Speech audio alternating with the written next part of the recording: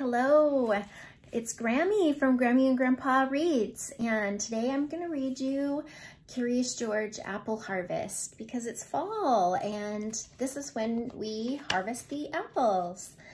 I want to remind you to subscribe to our channel and make sure you watch till the end so you know what happens. Okay, it says, it's harvest time and Mr. Renkins needs help picking his apples. George and his friend, the man with the yellow hat, were happy to lend a hand. Do you see him picking the apples?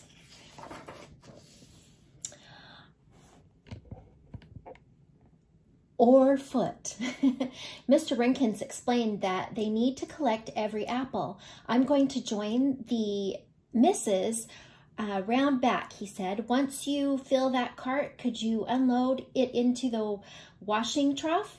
Mr. Renkins took his cart full of apples to the barn and dumped them into the water. It must be their bath time, George thought. See, they're in the bath.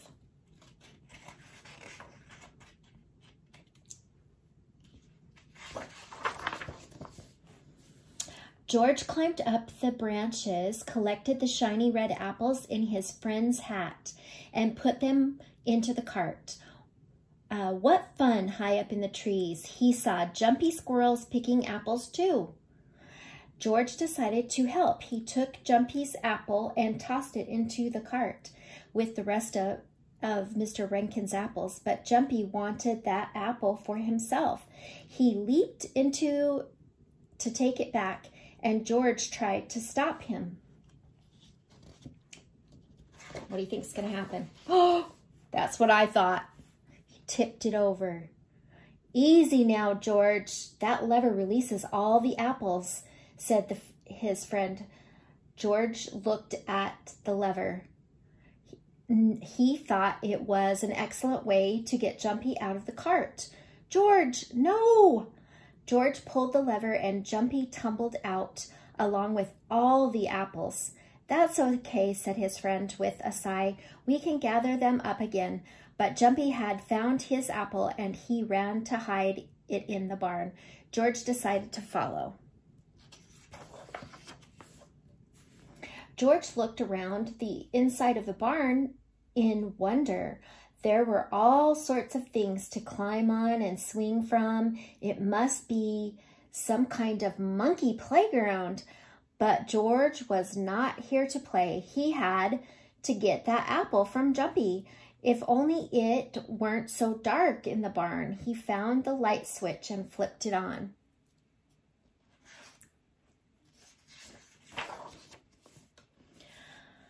Everything moved. It was a machine, not a playground. George wondered how it worked. He watched the buckets scoop up the apples.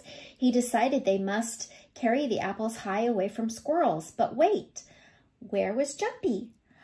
There he was. Jumpy still had the apple he took from the cart. George chased Jumpy, grabbed the apple, and threw it into the bin high out of reach. Suddenly, the machine stopped.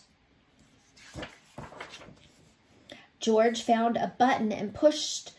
The machine started again. This time, all the parts started working, including the moving belt. But when he looked up, he saw all of the Renkins' beautiful apples being chopped to bits.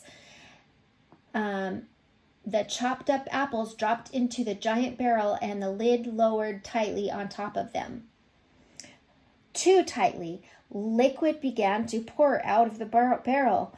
What a mess! George had an idea. He ran and put his mouth under the liquid and it tasted good, a lot like apples, but there were too much of it.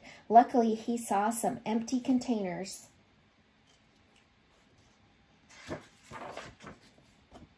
George scrambled to put the containers on the moving belt fast enough to catch the liquid.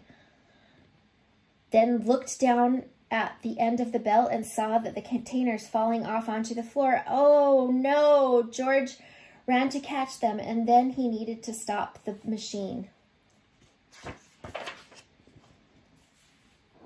Soon he had filled all the containers, but the golden liquid continued to pour out. He looked around for other containers and saw a big pair of rubber boots.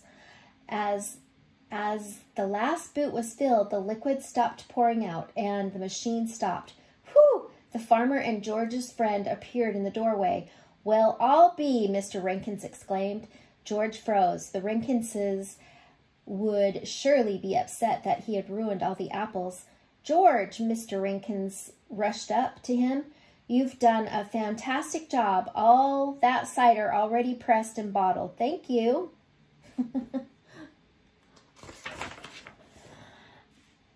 "This is some machine," said the man with the yellow hat. "See, the apples are washed here," Mrs. Rankins explained. "Then they're lifted up into the chopper because chopped apples give you more juice. The juice is pressed out of the apples and then bottled." George had not ruined the apples after all. He had turned them into cider. Mr. Rankins handed an apple to George. "Here, you've earned it," he said, and George knew someone who wanted the apple more than he did. He had enough apples for one day. Okay, this just talks about what the assembly line does. That was what that machine was. It's called an assembly line. And isn't that interesting how they make the cider out of the apples? Have you ever had apple cider? I like it when it's warm. Like on Halloween, you have some warm cider. I hope you liked the book. Please subscribe to our channel and like the video.